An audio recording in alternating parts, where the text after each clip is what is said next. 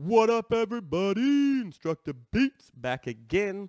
Today we are continuing the Instructor Beats guide to surface area. This is part 3, where we're going to start diving into some exciting content today. Our objective today, I will be able to find the area of a triangle. So we're really going to be building on our first video of how to find an area of a rectangle. You may know the formula for finding the area of a triangle, but we really want to dive into what the conceptual part of that is and why that formula works today. And then tomorrow, or in the next lesson, we'll be using it to find the surface area of a triangular prism. So our mathcabulary, this is a review of our first video in this series, but area, right, is the space that covers the inside of a two-dimensional object. And so we have a couple two-dimensional shapes right here. We have a rectangle, circle, and a triangle. And area is the same for all of them. The area is the space that it would take to cover completely the inside of the shape, right? Now, I'm not going to take my time to make this perfect, but you kind of get the point. So you can find the area of a circle. You can find the area of a triangle. And we already know how to find the area of a rectangle because we did that in our very first video lesson for this series. And all of them are measured using square units. So square feet, square inches, square miles, square kilometers, square centimeters.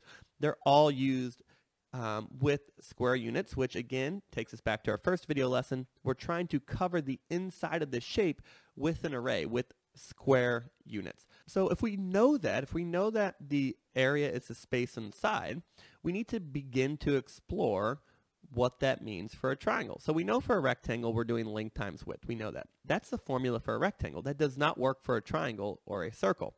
So the first thing we need to recognize is that if we take a rectangle, right, and we split it in half going from corner to corner, we actually have made two different triangles. So our first thought is a triangle is half of a rectangle.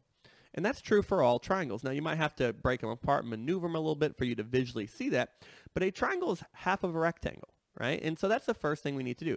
We have two triangles that are making up this rectangle. That is always true. Now, for this instance, and really if you're ever breaking a rectangle, it's always going to be a right triangle because it's going to have a right angle in it. But our first thought that we need to know is a triangle is half of a rectangle. So how does that help us figure out the area of a triangle, right? And so here's our formula for our area of a rectangle. So for the area for this rectangle, we're going to do our length times our width, right? So our area is going to be 12 feet square. If we take what we learned in the last section, which is a triangle is half of a rectangle, and we split this into, from corner to corner, into half, if we know the entire inside is 12 feet squared, right? But we don't want to know the area of the entire rectangle. We just want to know the area of one triangle.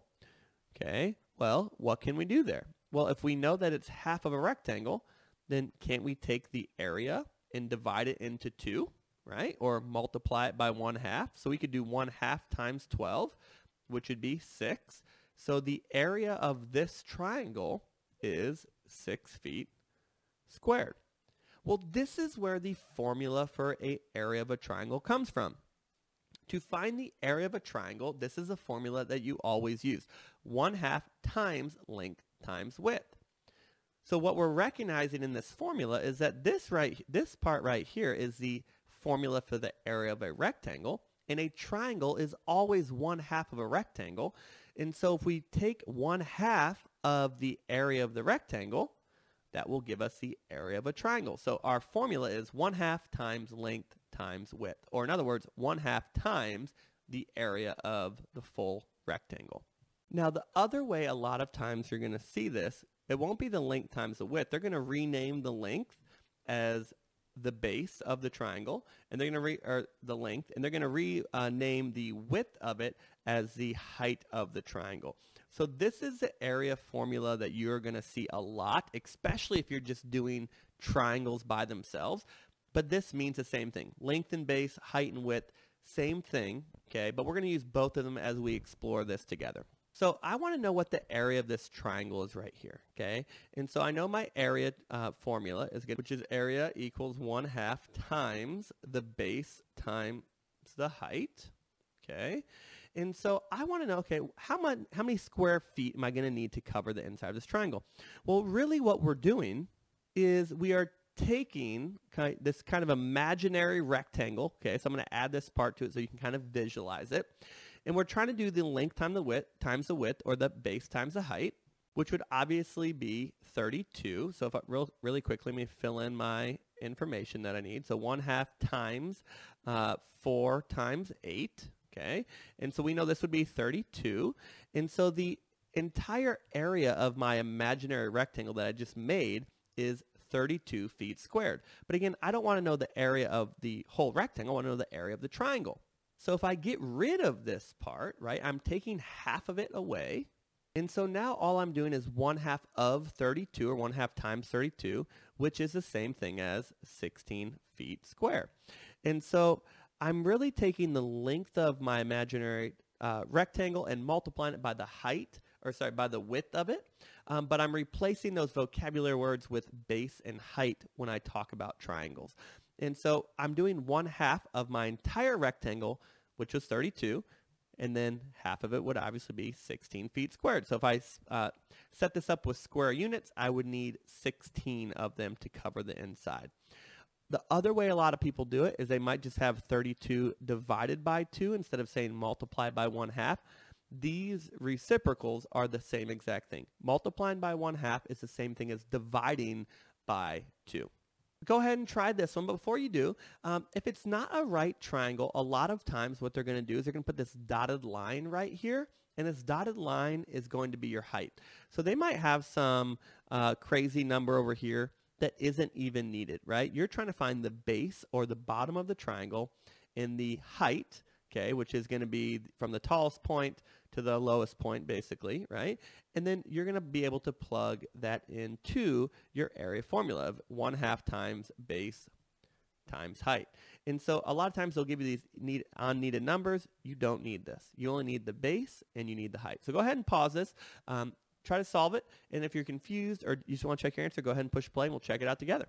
So the first thing we want to do, right, is we want to be able to plug these numbers into my formula. So 1/2 times 24 times 45, okay? And I always like to multiply my whole numbers first. It doesn't really matter how you do it, but I like to kind of picture my rectangle first and find the area of that and then divide it into 2 or multiply by 1/2. So when I multiplied 45 times 24, I get 1080, okay? And so if that was wrong, just check your multiplication. And then we need to find out what 1/2 of that is, or divide that into 2. And when I did that, that was 540 inches squared, or square inches. So the area of this triangle is 540 inches squared. So hopefully in this video, you didn't only just learn the area formula, or maybe you already knew it for a triangle, but you really understand now where it came from and how you can kind of visualize those things in your head. Check out our other videos at InstructedBeats Official on YouTube. You can follow us on Instagram at InstructedBeats. We really appreciate you taking the time to watch our videos. InstructedBeats out!